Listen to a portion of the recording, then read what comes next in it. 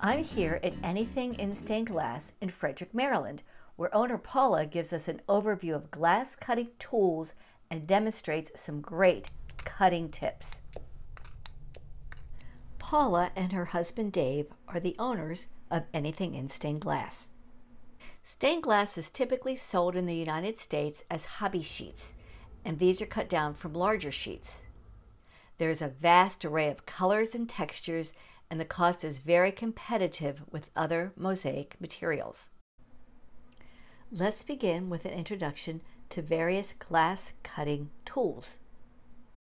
There are a variety of different glass cutters that you can use. Each one of them is your personal preference.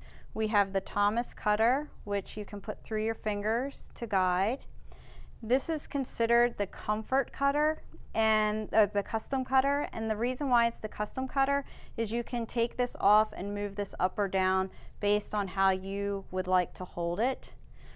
This is called the comfort cutter because it has a thin barrel to thicker. This is just your brass straight cutter, and then my favorite is the pistol grip cutter. I really like the pistol grip because it allows the person to have even consistent pressure and to hold the glass cutter perpendicular. When scoring glass, there's 3 secrets to having a successful score.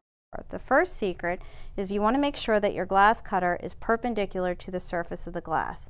The reason why is the glass is a lot of teeny tiny little fibers. When you're scoring the top of the glass, what happens is the fibers go down and create a V.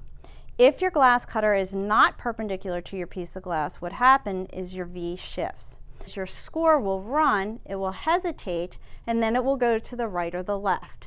The second secret is that oil is your best friend. I prefer lamp oil because the purpose of the oil is when these fibers come apart, glass appears to be a solid to us, but you actually want to think about it as more of a liquid. So when you score the surface of your glass, the fibers come apart, create this V, and then they want to go back together. The purpose of your oil is to fill in that V to keep them apart until you actually break the glass. If I score the glass with too much pressure, what you will notice is that the edge of the glass has a lot of little bumps, which I call gears. This means that you had too much pressure applied to the glass. When you're using an art glass or a handmade glass, what will happen is the pressure will actually find flaws in the glass or character in the glass and will break in the wrong direction. So now we're going to show a little lighter pressure.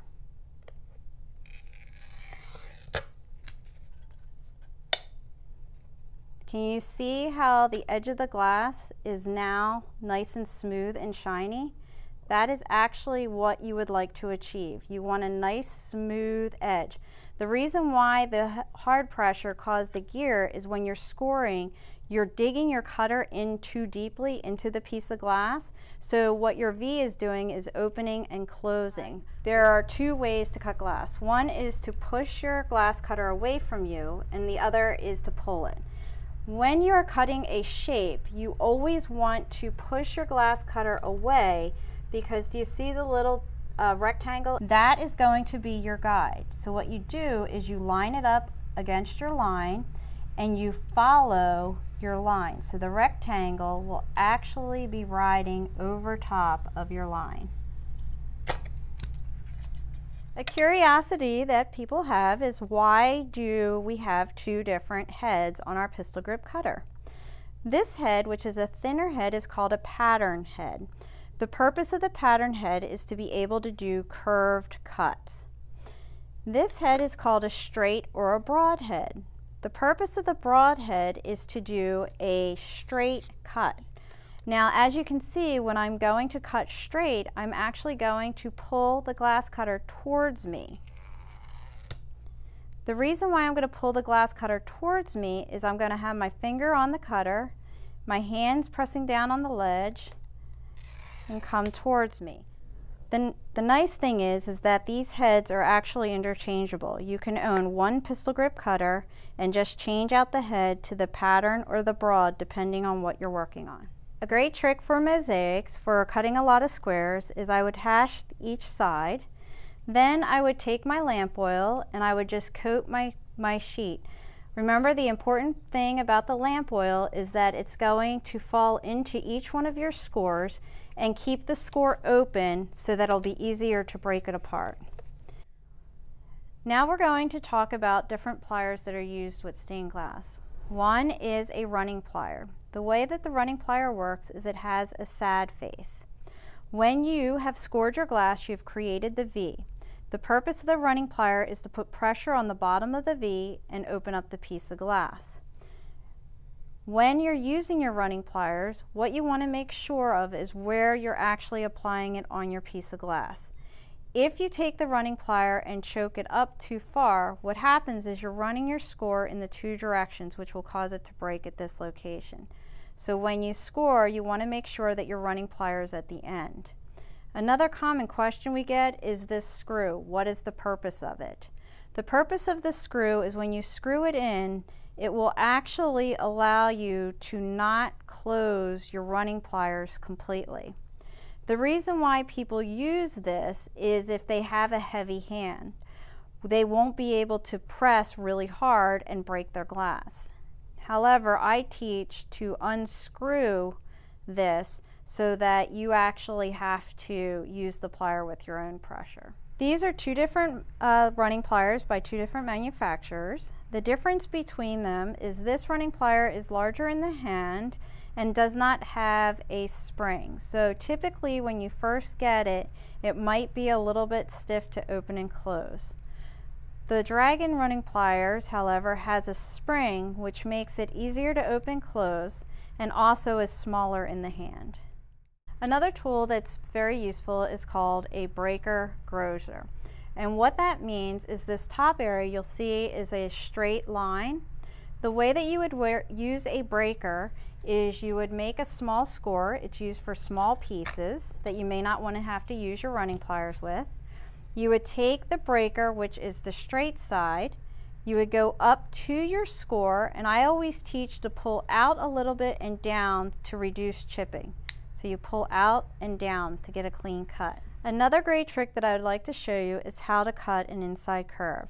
Whenever we have a pattern that has a deep inside curve, we tend to hesitate. The key is that you want to make sure that your cutter is perpendicular to the piece of glass and that you move your hips, okay? So I'm right-handed and I find that it's easier for me to curve my glass to the left. So I'll put my lamp oil, I'll put my glass cutter down. You want to take your running pliers and choke up comfortably so that the full running plier is on the glass, but so that it's not too far up, and squeeze gently. Now, did you hear it click? We do not want to squeeze the running pliers again, because what will happen is it will run straight. Now what we do is we go to the other side. Did you hear it click again? So now what happened is your score has run and score has run. Now that we have already opened this part, we can then choke up a little more and squeeze on either side. The way the grinder works is you want to make sure that you have plenty of water. If you see a white buildup here, you need to definitely add water so that you're not chipping your glass. When you use the grinder, you put the glass onto the surface. You don't want to hold it up in this direction because the grinder will then grind on an angle. Lay it on the surface and then just go back and forth, left and right, to shape your piece. One of the most common glass tools in the mosaic realm is the wheeled nipper, and hands down my favorite is the LePonitt brand.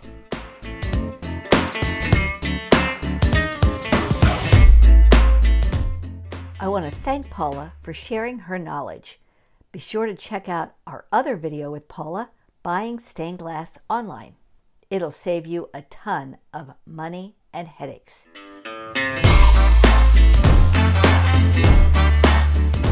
And remember, Life's a mosaic. You pick the pieces.